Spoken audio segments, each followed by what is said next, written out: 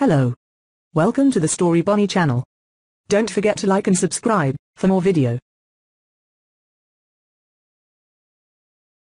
Once upon a time there were 4 little rabbits, and their names were Flopsy, Mopsy, Cottontail, and Peter. They lived with their mother in a sandbank, underneath the root of a very big fir tree.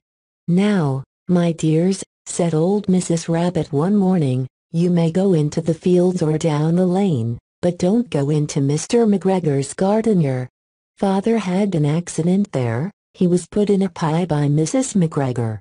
Now run along, and don't get into mischief. I am going out." Then old Mrs. Rabbit took a basket and her umbrella to the baker's. She bought a loaf of brown bread and 5 currant buns. Flopsy, Mopsy, and Cottontail, who were good little bunnies, went down a lane to gather blackberries. But Peter, who was very naughty, ran straight away to Mr. McGregor's garden and squeezed under the gate. First he ate some lettuces and some French beans, and then he ate some radishes. And then, feeling rather sick, he went to look for some parsley. But round the end of a cucumber frame, whom should he meet but Mr. McGregor?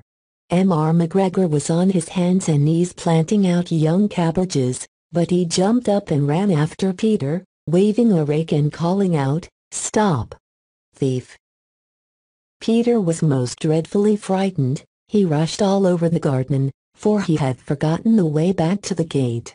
He lost one of his shoes among the cabbages, and the other shoe amongst the potatoes.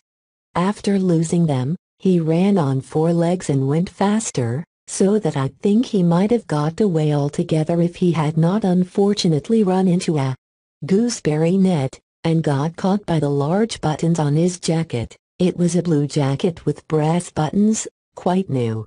Peter gave himself up for lost, and shed big tears, but his sobs were overheard by some friendly sparrows, who flew to him in great excitement, and implored him to exert himself.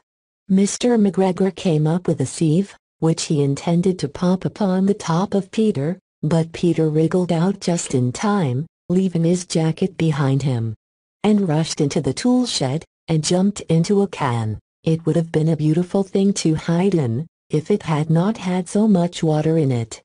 Mr. McGregor was quite sure that Peter was somewhere in the tool shed, perhaps hidden underneath the flower pot. He began to turn them over carefully, looking under each. Presently Peter sneezed kertyshoo. Mr. McGregor was after him in no time, and tried to put his foot upon Peter, who jumped out of a window, upsetting 3 plants. The window was too small for Mr. McGregor, and he was tired of running after Peter. He went back to his work. Peter sat down to rest. He was out of breath and trembling with fright, and he had not the least idea which way to go. Also he was very damp with sitting in that can. After a time he began to wander about, going lippity-lipid in it very fast, and looking all around. He found a door in a wall, but it was locked, and there was no room for a fat little rabbit to squeeze underneath. An old mouse was running in and out over the stone doorstep, carrying peas and beans to her family in the wood. Peter asked her the way to the gate, but she had such a large pea in her mouth that she could not answer. She only shook her head at him. Peter began to cry.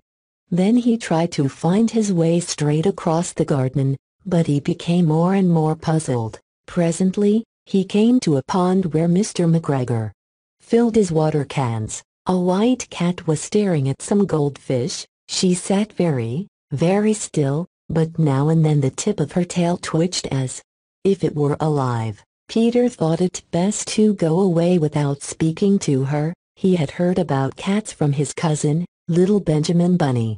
He went back towards the tool shed, but suddenly, quite close to him, he heard the noise of a rich scratch, scratch, scritch.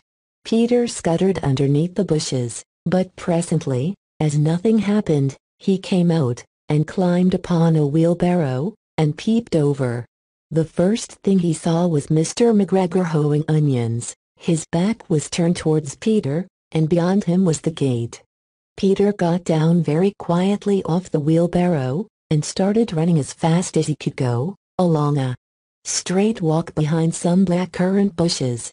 Mr. McGregor caught sight of him at the corner, but Peter did not care. He slipped underneath the gate, and was safe at last in the wood outside the garden.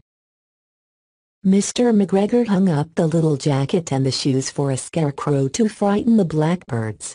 Peter never stopped running or looked behind him till he got home to the big fir tree. He was so tired that he flopped down upon the nice soft sand on the floor of the rabbit hole, and shut his eyes. His mother was busy cooking. She wondered what he had done with his clothes. It was the second little jacket and pair of shoes that Peter had lost in a fortnight. I am sorry to say that Peter was not very well during the evening. His mother put him to bed, and made some chamomile tea, and she gave a dose of it to Peter. 1 tablespoonful to be taken at bedtime. But Flopsy, Mopsy, and Cottontail had bread and milk and blackberries for supper. Thanks for watching.